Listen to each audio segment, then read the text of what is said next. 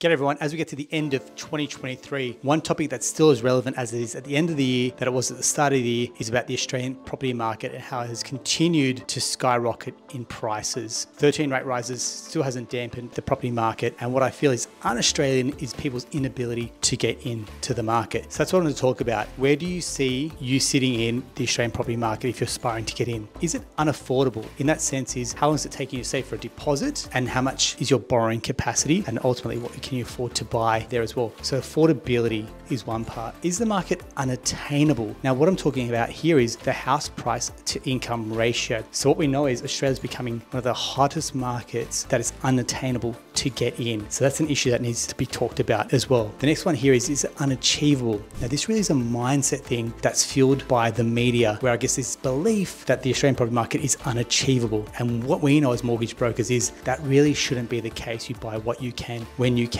and buying quality properties as well. And the last one here is underquoted or unrealistic prices. What I'm talking about here is what properties are listed for versus what they actually sell for. There's a huge disparity as well. Now I'm not saying that agents are doing this on purpose, quite on the contrary. I think what's happening here is people are paying over and above to secure a property because there's still good and intense competition for quality properties that are listed as well. So as we come into the break, I just want you to think about where do you feel you sit and how do we get you moving out of whichever quadrant you're in, moving closer to achieving your great Australian dream. Thanks very much.